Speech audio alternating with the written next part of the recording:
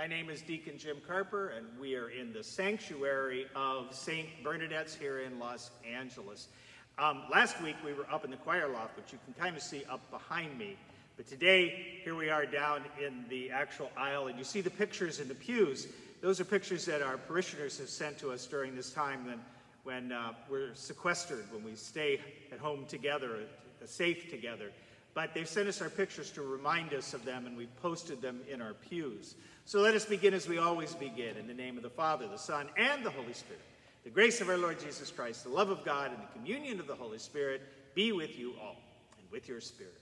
My sisters and brothers, as we begin our celebration, let us praise our merciful God. Lord Jesus, you came to seek out those who were lost. Lord, have mercy. Lord, have mercy. You came to give your life for the sake of all. Christ, have mercy. Christ, have mercy. You came to gather into one flock your scattered children. Lord, have mercy. Lord, have mercy. And let us pray. May your hand, O Lord, we pray, encompass your family with perpetual help, so that, defended from all wickedness by the resurrection of your only begotten Son, we may make our way by means of your heavenly gifts through our Lord Jesus Christ, your Son, who lives and reigns with you in the unity of the Holy Spirit, one God forever and ever. Amen. And let us come together as we break open the scripture.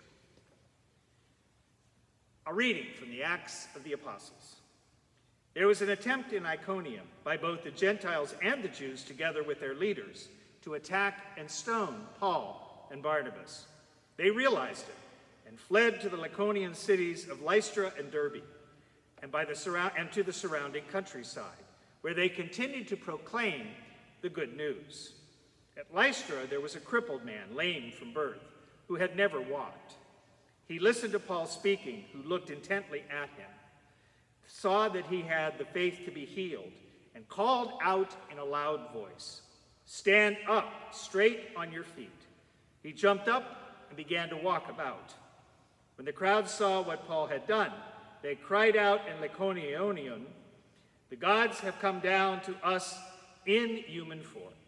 They called Barnabas Zeus and Paul Hermes, because he was the chief speaker, and the priest of Zeus, whose temple was at the entrance to the city. They brought oxen and garlands to the gates, for he, together with the people, intended to offer a sacrifice.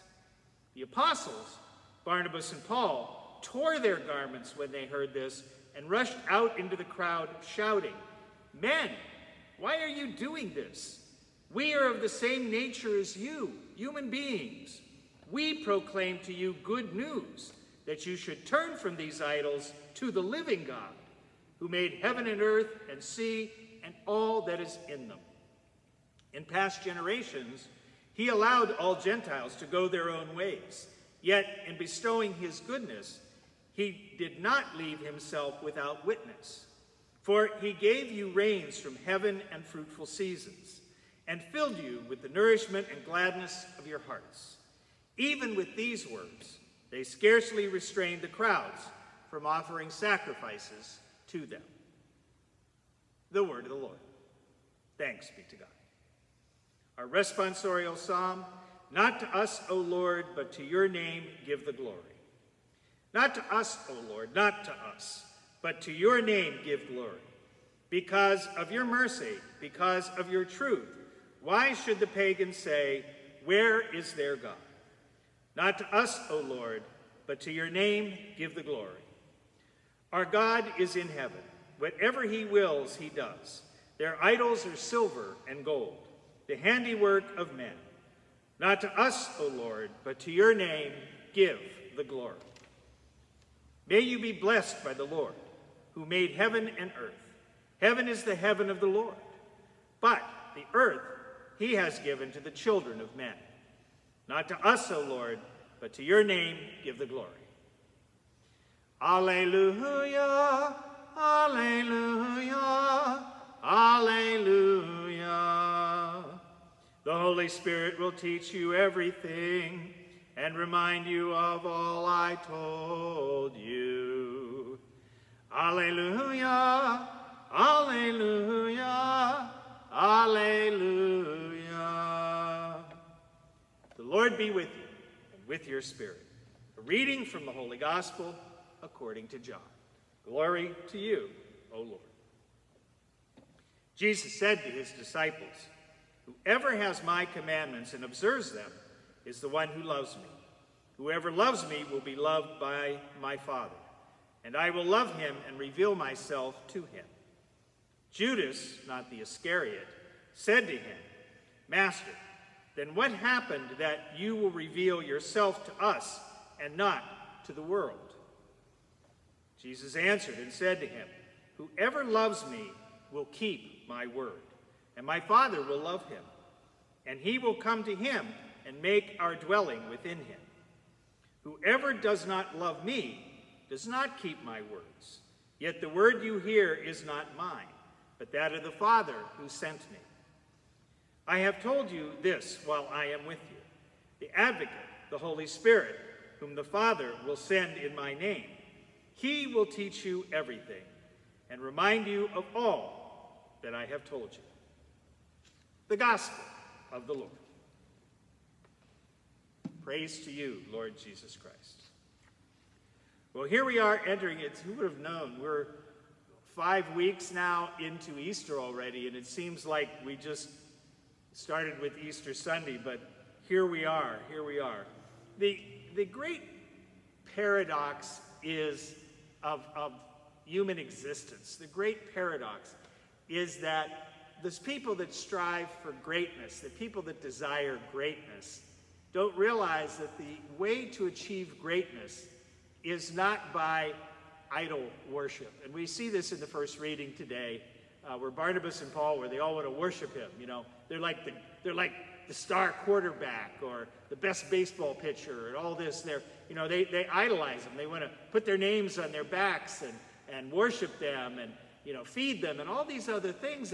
And Paul and Barnabas are horrified. They're saying, "You don't get it. That's not what this isn't what about. We're not gods. He's God. We're not. We're here to tell you about God. Stop worshiping us." And yet, in our world today, there is so much of that idol worship. You ever look at different figures, how we look at certain figures, whether they be sports figures or political figures or celebrities, and somehow people become enamored with these people, and like everything they say is so wonderful, and everything is so true. And then all of a sudden when they fall a very long and precipitous way, crash. There's either the high or the low.